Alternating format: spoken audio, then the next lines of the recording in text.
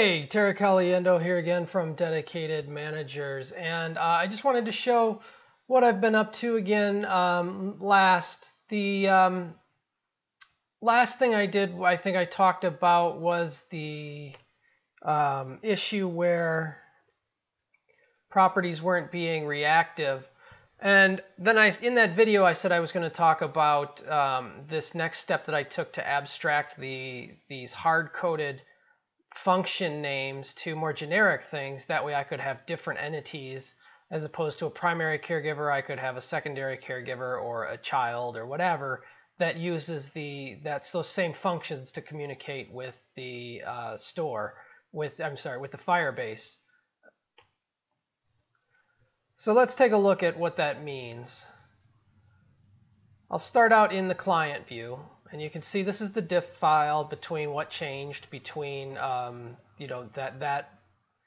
between this beginning of my abstraction technique. I branched off here because I didn't know if it was going to work out, so I created a branch and started these changes, and then ended up merging it back in once it was complete.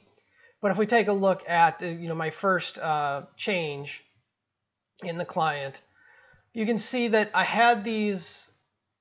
Current primary relative caregiver was a hard-coded property or variable in the storage, which this is the storage here, right? Store.state. I was hard-coding this as a variable, so if I needed a secondary caregiver, I would have to create another variable. Instead, what I created was a current entity object, where I'm going to load all the current entities that I'm looking at, whether it's the the primary relative caregiver, the secondary relative caregiver, or the child. I can load it into this current entity thing and then pass it the name, and then it's going to be stored in what it looks like an array here, but it's actually an object being accessed by the array parameter, because I'm going to end up putting variables in there. Actually, I end up moving that to a variable in the next commit. I'll talk about that in a second. Well, actually, I'll show it now. So if I look at this one, I think, no, maybe not. At some point here, I did it here. I updated it here, where I take out this hard-coded string and I put it as a component here. Or as a local variable that comes from the data section, so that now when I copy and paste this file and I create a new, whatever I'm creating that's the new entity, I can just change the variable here and I don't have to change it in every single one of these where it's hard-coded. It'll just be updated by the variable. So it'll be just, see how this collection ID, if I change this to a secondary and just create a whole new file, then I don't have to go to each one of these and update the primary relative. It's already automatically updated because it's using a variable. So that was just a little way to make things easier, and I'll show how I ended up just copying and pasting a new form, and how easy it is once things are abstracted to create new entities. And the reason I want to be able to do that with having different entities rather than just one current entity is the primary relative caregiver is going to have like maybe 5 children below it tied to it.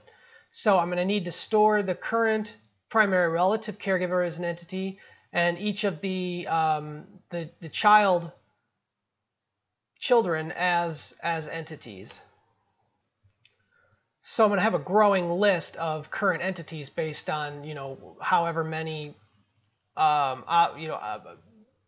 objects are tied to this this entity, how many entities are subnested, I guess you would say. So that's what I'm trying to set myself up for, is nesting entities. So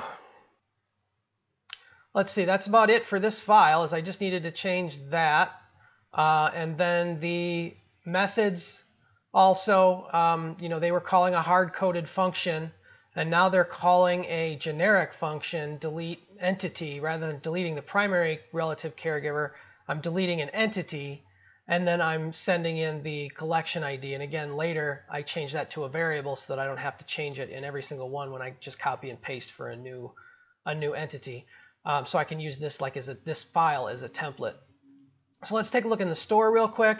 You know, a lot of similar updates. I got rid of this hard-coded query listener. So this held the listener that was returned by Firebase that would listen for changes from Firebase and then go and update the variables on the form. So they were kind of tied to that. And then the current primary relative caregiver, that object got changed to an entity, which remember at the time I had an issue with this was because I wasn't understanding that properties when added were not reactive, so I had to hard code that, but then I ended up taking that out and figuring out what to do. That was the last video.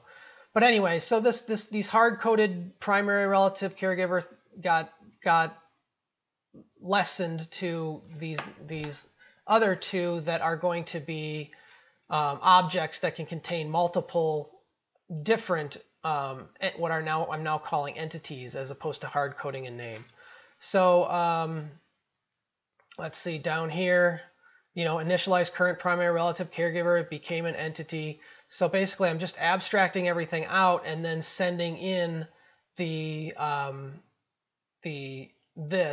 this as part of the object, which in this case it's the name. I later changed that to be smarter and have because it's actually the storage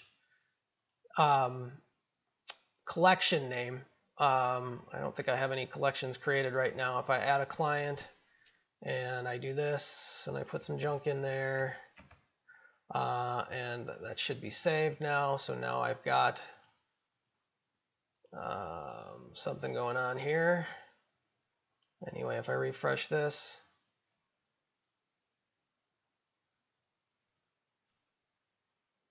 come on, Firebase.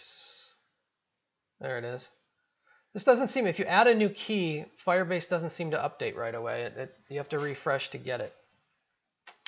Anyway, something went wrong over here. I don't know exactly what. There it is. It was just slow. Anyway, so that's this primary relative caregiver. That's what I was trying to get to. So that ends up being the document collection ID name. So I ended up calling that the collection ID in later versions rather than just name. So again, I'm getting off here. The main thing to understand is that what I've done is abstracted things out so that you know, I can do this where I can call these functions not just for one type of entity, but for a bunch of different types of entities.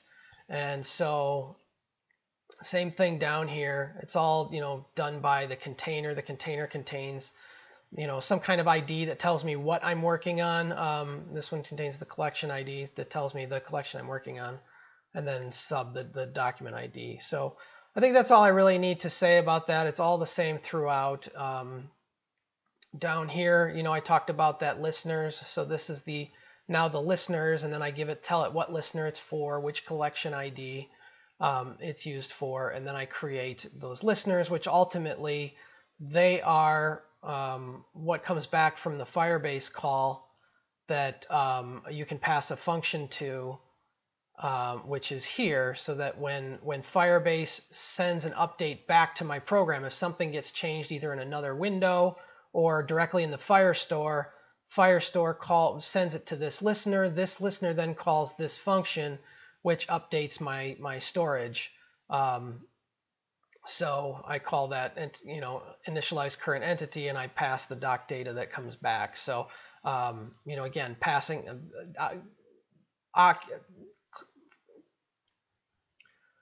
accessing functions, you know, generic functions, and sending in the collection ID or the parameter that names what that entity is. So that's it for that. That's pretty much this merge right here. And so then I can kind of show here. Well, that's where I did that easier thing to. I changed the client to so that I don't have to change this everywhere, and I'll show you that now. So to add a new child, So this is what it takes to add a new entity. So in this commit, I want to add a child. So in the store, I did have to do a little changing here, and this had to do with the redirect after a new one is made. So if you create a new entity, whether it's the primary relative caregiver or the related child, afterwards you're going to redirect to that newly created child or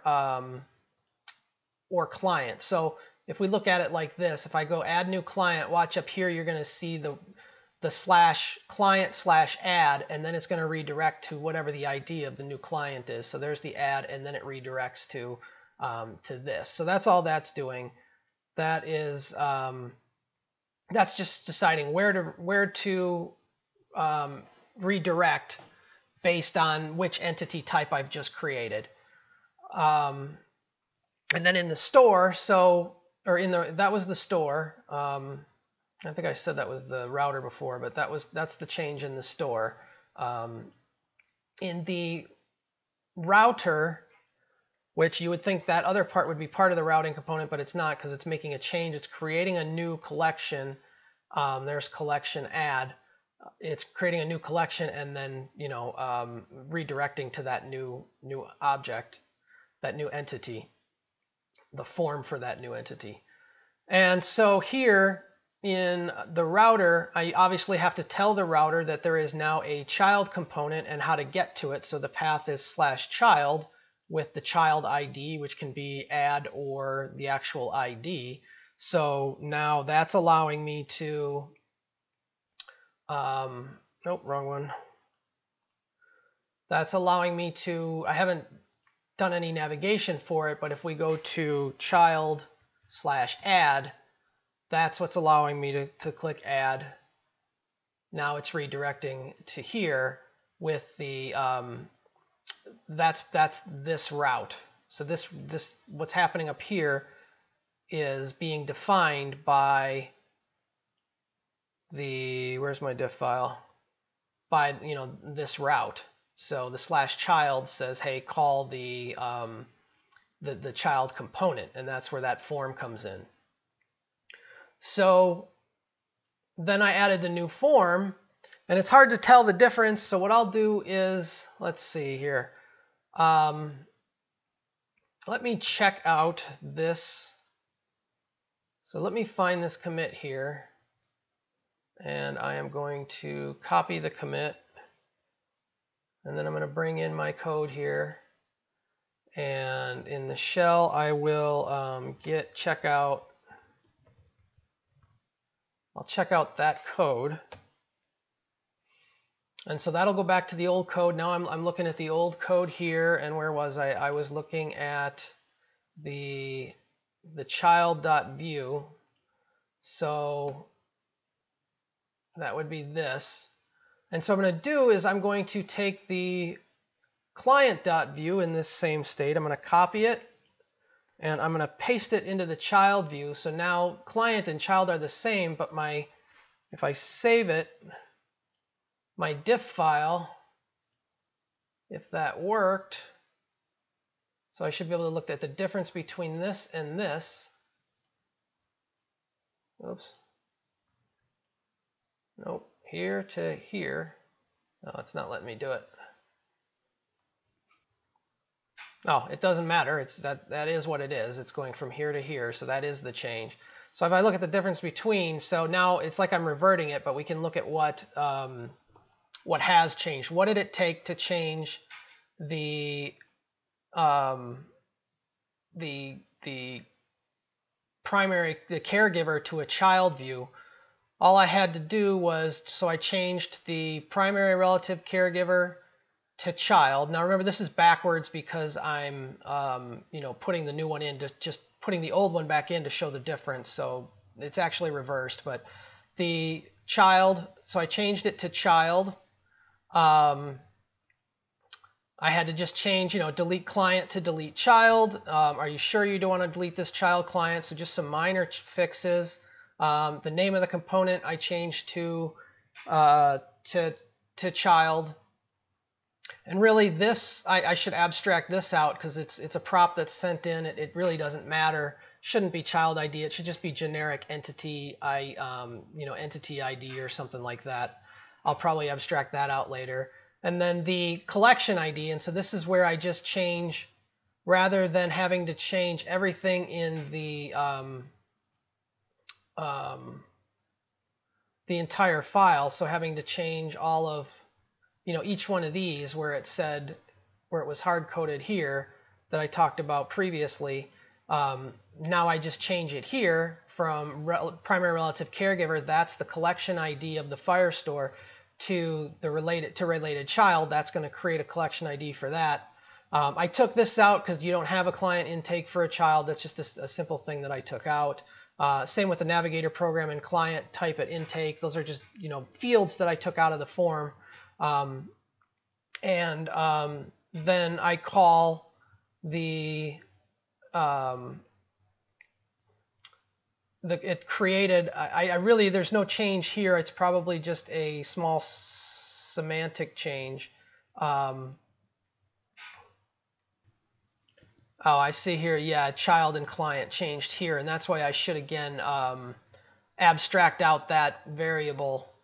If this, I just make a generic variable because it's only relative to each local component.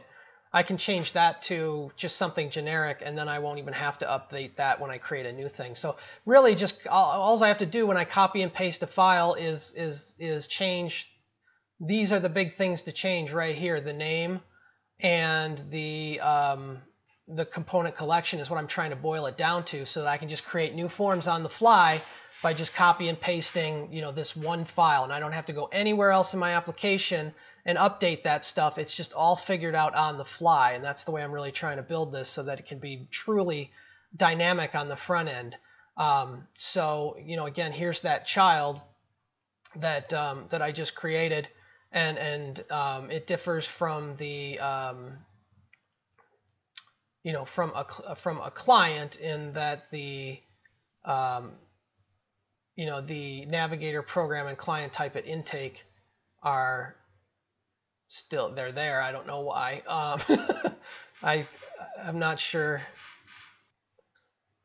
Oh, it's there because I saved this is actually primary caregiver, even though it says child. It's because I saved that file to show the differences, and then it recompiled and ran it. So that's actually broken because of what I did here. So really, I have to let's see. I need to drop this change. So to drop that change, I really have to, let's see, I got to check out, I got to go back to master and check that out. And then I can just revert to hard discard all changes back to this update. So now I'm back to where I was. So that's the abstraction. Hopefully it was understandable. Probably pretty long again. How long did I go here? 20 minutes, 18 minutes. So again, I'm just trying to make things easier for myself in the future by making them harder in the short term. I don't know. But by abstracting things out, I can reuse those functions, and I didn't have to copy and paste. I really get annoyed when I go into people's code. As a consultant, I'll go into code that somebody else did or somebody hired out, and I'll see, rather than abstracting it to something like this, I'll see this function, the exact same function, copied and pasted 7 different times with a different variable name.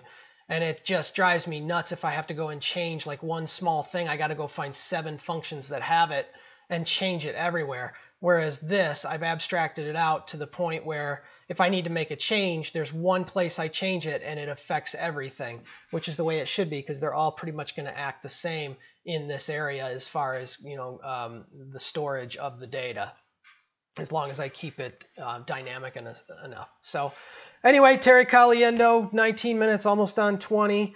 Thanks for paying attention, and have a great night.